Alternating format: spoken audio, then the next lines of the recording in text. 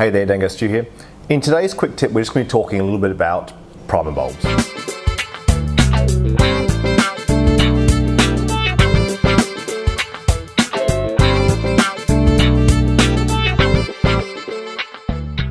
These fuel primer bulbs will be pretty familiar to anyone with an outboard motor.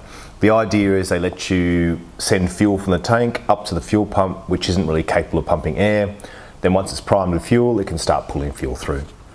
One thing that's not as well known, and in some circles even disputed, is that they pump better, both air and fuel, but particularly air, before they've been primed, when the arrow that indicates the direction of fuel flow is pointing straight up.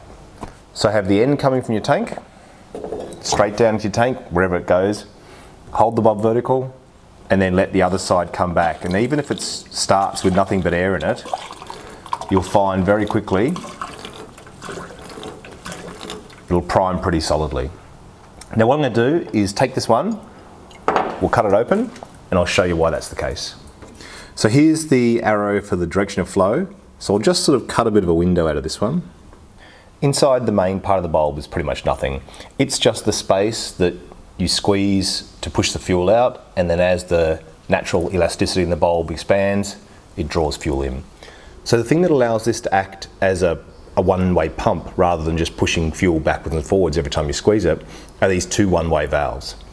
On the side closest to the outboard, you've got a little ball bearing valve here and a spring below it. And on the side here, closer to the tank, you've got a spring on top and the ball below that. So I'll cut one of those open and I'll show you what they look like. Although it's a little bit munted from cutting it in half, this is what these valves look like inside. So this side here goes to the fuel line. This side here goes into the primer bulb. What you can see is you've got a little seat here, the ball here and a spring. So as you squeeze the bulb, fuel can come this way with enough pressure to push this spring back and have this little ball come away from the seat so fuel can flow. But as soon as you let go of the bulb, the spring pushes the ball back and closes it off against the seat. This means that the fuel that flowed through doesn't just get sucked back. Now, the valve on the other side is set up the opposite way so fuel can come in under vacuum instead of under pressure. So I'll draw the two of them on the board together now just so you can see how they work in concert.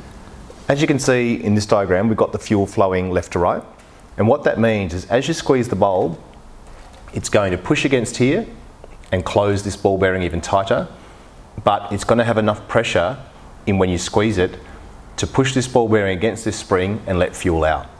When you then let go of the primer bulb, it starts to create a bit of a vacuum in here. Now this vacuum closes this ball against this valve here, against this seat, even tighter. The spring pushes it as well, but the vacuum that gets created is strong enough to pull this little ball bearing here against this spring and start to suck fuel in. And so between these pulses of squeezing and letting go and the pressure and vacuum, you're constantly open and closing these two valves.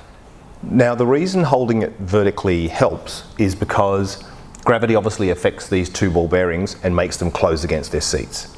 So even if these springs are weak, when you hold it arrow up, this valve tries to close and this valve tries to close because of gravity. Now, you want one to open and one to close at the right time, and obviously gravity is always working in one direction. But gravity is helping it close under vacuum when you've let go of the pump. Now, when you let go, the vacuum's not particularly strong. It's only the elasticity in the rubber that gives it that force. Whereas when you're squeezing, you've got plenty of strength in your hand. You can put quite a lot of force to open it. So even with this pointing up, when you squeeze your hand, you've got more than enough strength to push this valve open. When you let it go and you want this to close, gravity is just giving it a bit of a helping hand to make sure it seals and you don't just suck that air or fuel that you displaced straight back into the pump. To try and make it a little bit clearer, if you were to hold it the exact opposite way, gravity would be pushing these little ball bearings against the springs. And in that case, when you let go of the bulb would start to open up, the vacuum would pull this one away, which is good because you want fuel to come through this way, but the vacuum would be expected to actually pull this little ball bearing up against gravity to close.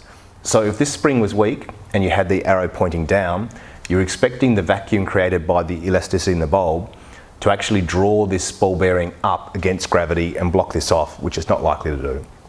So they're the kind of two extremes of going up, down, and mostly horizontal.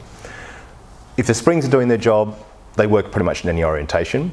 But if ever you find it's not working for you, by having this arrow pointing up, gravity will be on your side, and you might find that you just overcome a bit of a fault with the bulb and get that motor primed.